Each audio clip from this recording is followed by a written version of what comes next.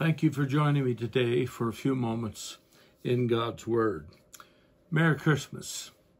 And I'm hoping that during this time of the year, as we celebrate the birth of our Savior and His coming to the earth to save mankind, will be the most memorable season you've ever had, that you will find God's love, God's peace, a newfound joy, richer and fuller than you've ever known it to be before.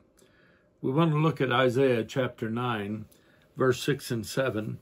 For unto us a child is born, unto us a son is given, and the government shall be upon his shoulder, and his name shall be called Wonderful, Counselor, the Mighty God, the Everlasting Father, the Prince of Peace.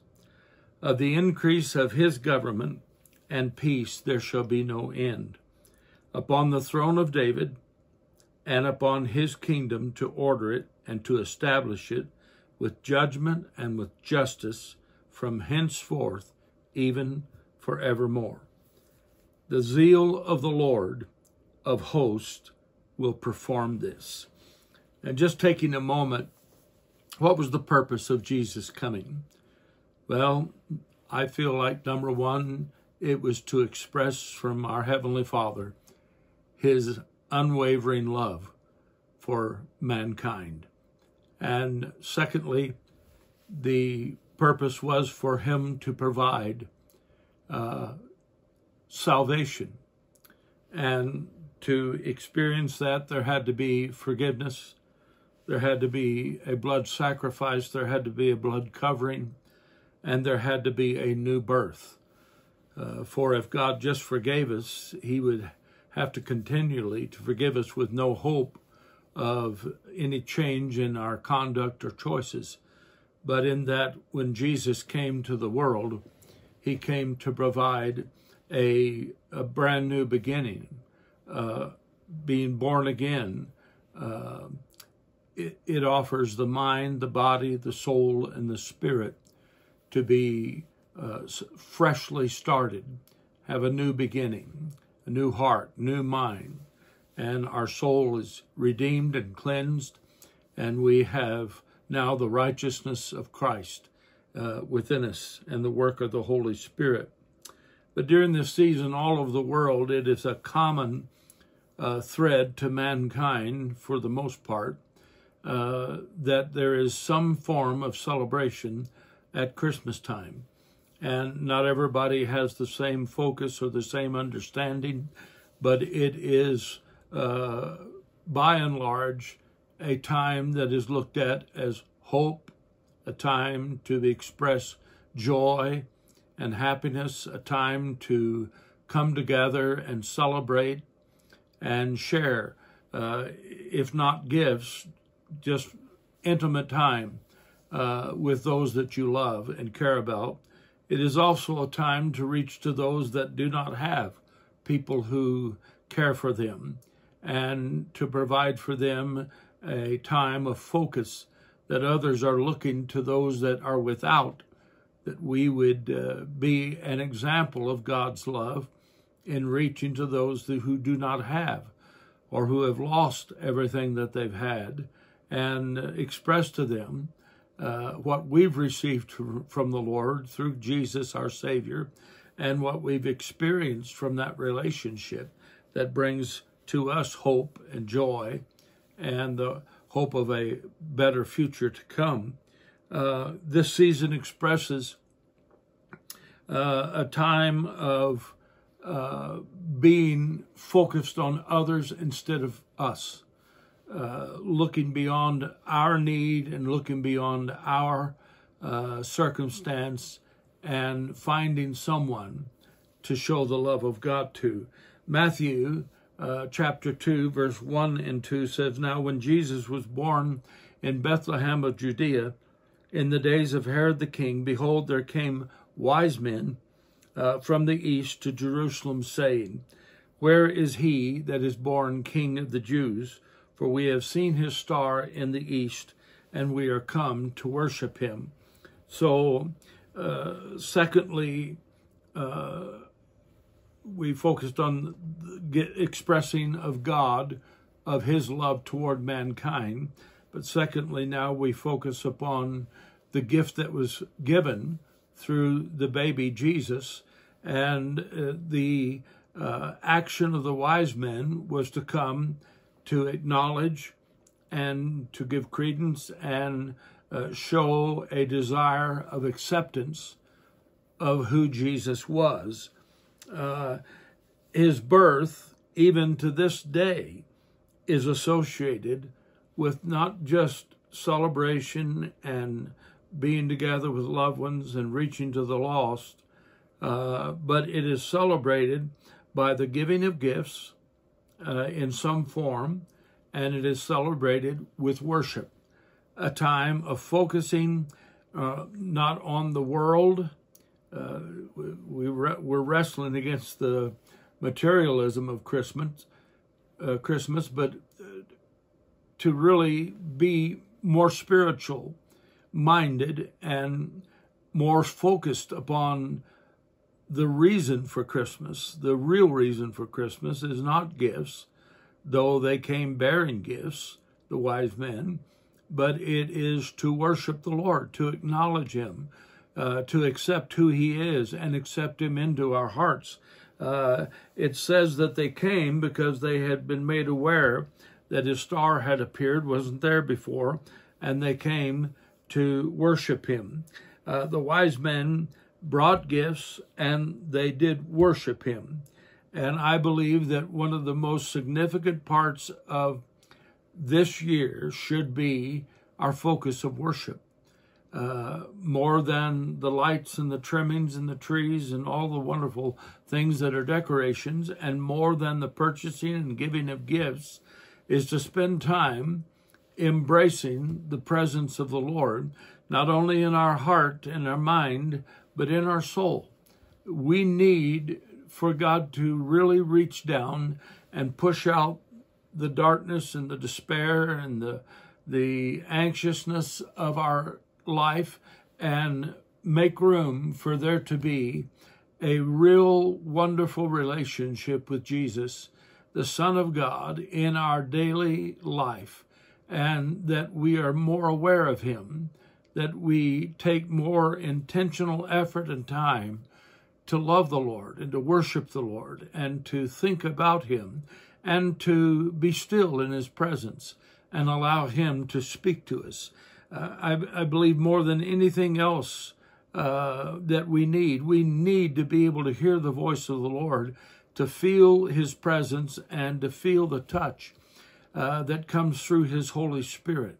I believe that is utmost in importance this season, and I believe that if we do that, we will reap a great benefit, and our relationship will be enlarged and increased with the Lord, which is so important. People are still seeking hope. They're still trying to find real joy. The chorus says real joy, wonderful joy. And how do we get that? Let Jesus come into our hearts. And sometimes we may not realize that the issues of life, the struggles of life, the things that are happening to us personally, in our bodies, in our emotions, our mind, to our families, to those we love and care about, things that are happening in our world can fill us so full of things that are diminishing God and robbing us of his peace and stealing our joy, that we need to be very intentional this Christmas season to draw near to the Lord. James says, if you draw near to God, God will draw near to you. And we can always use more of the Lord in our lives. Can't you say amen to that? The wise men sought him, brought gifts, and they came to worship him. And I believe still today, people are doing that. There is a great hunger for truth, for purity, for honesty. It is overwhelmed by the ungodliness and the carnality of the world that we're living in. the darkness is everywhere. But I believe that we need to look for the light of Jesus. As the wise men were made aware that there was a new star, and this star they followed till they found him, I believe that we need to ask God to relighten the spiritual value of things, not only in his word, but of who we are. Before the world foundation was laid, God called each of us by our name, and he called us to be his children and to walk with him and to be a family. I believe that we need to refocus our intentions to be the family of God, be the children, the sons and daughters of the Most High, and be able to experience the fellowship that comes from being the family of God. The Bible says at John 3:16 that God so loved the world. The motivation was love. He so loved mankind that he gave. He was the first giver. And what did he give? He gave his only begotten Son. So the gift that we are to pursue and to have expectation from and for is the gift of Jesus, the Son of God. I believe that's still the best gift. It's still the most important thing that we could ever have and experience in our life is to have Jesus live in our soul, in our heart, and in our mind, and be a part of all that we are and our family. God so loved the world that he gave. Gift giving. It is important that we realize the value in that, not only in giving, but in receiving. It's a time of connecting. It's a time of understanding what we mean to each other and how important that is to protect that and preserve it and to nurture it by reminding people that we love them, we care about them, and that should help us refocus our efforts on not being offensive, not taking for granted, not being careless about what God has given us and provided, but being very intentional and pouring into one another's lives things that will be uplifting, encouraging, and building up one another, not only in the spiritual sense and in our faith, but building up one another in who we are. We have a position with each other that needs to not only be protected and preserved, but it needs to be magnified and increased, and we need to be able to experience more benefit from that today than we ever have before. God gave out of love, and it wasn't just the baby and having a person. And maybe that's something that we need to look at this Christmas, that we take so much for granted, our loved ones and our family. Oh yeah, they were born at this year and at this date. We may even celebrate their birthdays. But what do we do in between special days? What do we do between each Christmas? What do we do at the passing of one year and the beginning of another? I believe the effort needs to be increased and focused on a regular basis, that we are strengthening who we are and what we mean to each other throughout the year. And I believe there's no better time to do that spiritually than here at the celebration of the Lord's birth. That we make the effort, be very intentional and even judicial, regularly making the effort, not only to tell God and to show God how we love him and how we're thankful for him, but to live a life that is a reflection of what we say we do, that we love the Lord, that we're thankful, but that we walk more closely to him. We give him more space in our day and more time, and we have a intentional thought process in our mind and emotion in our heart toward the Lord that is increasing. That it wasn't basically started at the point of salvation and being forgiven and being brought into the family of God, but we need to be growing and maturing, learning how to love God better and to show him more adequately, and others, who we are. We are sons and daughters of the Most High. How did that happen? The gift was given, Jesus, the celebration of Christmas. It teaches us so many valuable truths that if we will expound on that and develop that, we will be a richer people. Our family will be richer and fuller, and there will be more benefit, and we sure can use that. Don't you agree with that today? That we need to learn the principle. We only get according to what we give. And God teaches us in the New Testament that by what measure we give out, that is how we receive back. And we need to be full givers, rich givers. Be very intentional to take the time to express and to show our affection, our love, our devotion, our concern. All those things are so critically important in the relationships with one another. And the purpose of God giving was to save the relationship that he had when he created man, and sin interfered, and the weakness of the flesh caused a collapse in the relationship with God. God wanted to salvage that. And this Christmas season, we need to make extraordinary effort with one another and with our Heavenly Father to salvage our relationship, and not just save it, but to develop it and grow it and make it be stronger than ever before. The prophet Isaiah, as we spoke early on in Isaiah 9, clearly saw it. A child was born and a son was given. A relationship where the world and the flesh and Satan had separated Adam and Eve in the garden and alienated. They no longer walked in the cool of the day with the Lord. So God deposits within our lives, as we receive Christ, the love gift from our Father. Then here is now a living member of our family that constantly reminds us of God's love, gives us a way to show our devotion and love for God in the way we treat his Son.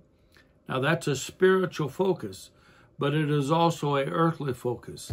God did not give us each other. God did not give us children and family, parents, grandparents, kids, grandkids, great-grandkids. He does not allow that and cause that just so we have people, but so we have one another.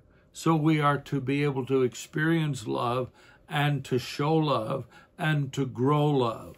That's really the critical part of this season, that we not only receive love, but give love, and we develop and grow love and see it mature and come to a fruition of what God intended it to be.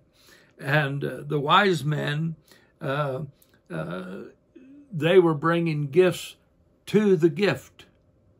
Now think about that. The wise men brought gifts to the gift of God, who was Jesus, the baby in the manger, to worship him and to show their devotion and love and their interest in having not only knowledge and awareness of that he was there, but they wanted to have a relationship with this new king. Clearly, Jesus is the focus. He was the focus of God's love as given as a gift. He is the focus of the Christmas season, still to this day, thousands of years later, and he is the focus for eternity. And that is that God has family and the hope of family, the future of family. He has a way to show himself and his love, and a way to return what he has given, receive what he has given, as we love him and live for him and develop our relationship as the sons and daughters of God. The wise men said, "Where is he that was born King of the Jews?" And he became the focus. And I would admonish you to, more than anything else in your day, and if you wake up at night, more than anything else, let your focus be upon Jesus, the gift that was given, in the season that we celebrate as Christmas, the coming of Jesus, was God giving his love. The motivation and the gift was love. God so loved. And let that be the focus. Whatever you do, let it be out of love, not out of expectation, not out of need, but out of love. Let it be given because there is love in your heart.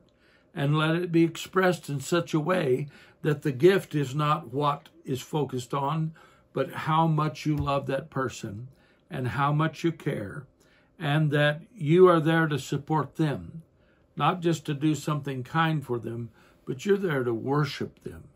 I think that is the most sacred part and most important part of Christmas, is the worship, the focus upon others, upon the Lord, upon our relationships, upon our relationship with God. And Colossians tells us that Jesus is the head. He is the giver. He is the gift. He is the one who, if we receive him and follow him, will give us the structure that we need, will give us the protection, will give us the provision, will give us the fulfillment of life. He is the focus. And Scripture says he is the way, he is the truth, he is the life, that we'll never really get to know God or get to be God, be with God, or understand God unless we receive Christ, worship him, and give to him our heart, surrender our will, humble ourselves before God through Christ, and experience that love. 1 Corinthians 3:11 tells us that there is no other foundation. There's no other way to grow life, no other way to have family structure, no other way to experience true love and devotion and concern than to have Jesus. He is the foundation that we build upon to have our relationship with God.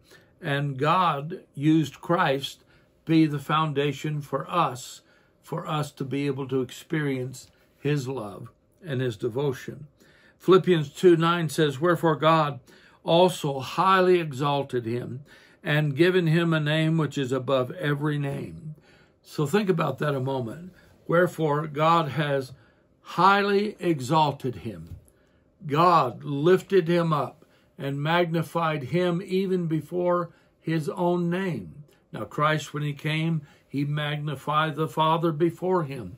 But how important is it for us to, during this season and throughout the whole year, to really magnify the Lord, worship the Lord, praise the Lord, love the Lord, tell the story, and to share the love of God, and to be the image of God and be the light of God as he has called us to be the messenger of God. And as he exalted him, you and I need to exalt the Lord this season. We need to make sure that our emphasis is upon the Lord of Christmas and not the gifts of Christmas. When the wise men came, they did bring gifts, but their mainfold purpose was to worship the Lord. Take time to acknowledge, to love, to worship, to praise, and do it together with your friends and family. Do it in the house of God, but do it in your own house, and invite the presence of the Holy Spirit, and take time to be thankful and grateful this Christmas season.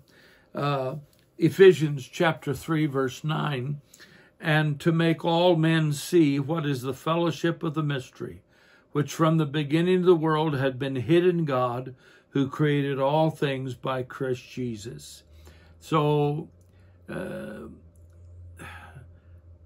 seeking after truth, the seeking after knowledge, the seeking after even material things, improving ourselves, experience more of life and the fulfillment of all that God created us to be able to do, to enjoy, to be able to share. All those things are poorly used, would be my expression, that we don't take advantage and really expound the gifts that God has given to us through Jesus. The knowledge, the wisdom, the power, the authority, asking anything in the name of Jesus, believing, and you shall receive it. I mean, have we even begun to scratch the surface of being able to truly not only receive from God, but to be able to use what God has given us to be able to give back to others and back to the Lord as a testimony of how thankful we are and grateful that God sent his Son, that he expressed his love for us, and that he's still doing that to this very day. Psalm 40, verse 5, many, O Lord my God, are the wonderful works which thou hast done, and thy thoughts which are to usward. They cannot be reckoned up in order unto thee. If I would declare and speak of them, they are more than can be numbered. That's why I say I think we've maybe just scratched the surface of what God is still willing to do, to give, to show to us how much he loves us. And the channel is Jesus. He is the way you can experience abundant life. He is the way you can experience abundant joy. He is the way that you can find abundant peace. He is the way that you can be a difference maker in the lives of those around you and in this world and in the future coming of the kingdom of God. If we look at Psalm 34, verse 3, it says, "Oh, magnify the Lord with me. Let us exalt his name together." Oh, magnify the Lord with me, and let us exalt his name together.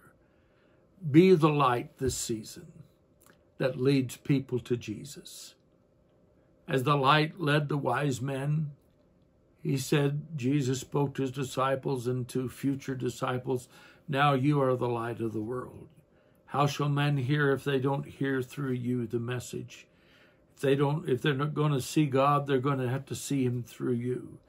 And the psalmist says, oh, magnify the Lord with me. This Christmas season, find time to really spend with the Lord and worship him. Receive his love. I believe the gift is still being given. And then when you're together with your loved ones and friends and family in the house of the Lord, in the marketplace, in your own home, when you're together, let the love, the light, and Jesus be seen in you this season. Become a greater expression of what Christmas is about. And let the Lord flow through your life. Let his love, his peace, his joy flow through you. Even when things are difficult and things can get tense sometimes during the holidays, but if you focus on the Lord and you allow him to work through you, you could be the light in the darkness. You could be the joy in the time of difficulty and despair. You could be the direction giver and the channel for those around you to experience a full, rejoicing, joyful, exciting time this Christmas season. I pray that for you, and I pray that you will experience more of God than you ever have before. Have a merry, merry Christmas. May God bless you today and each day until we stand together before him. Amen.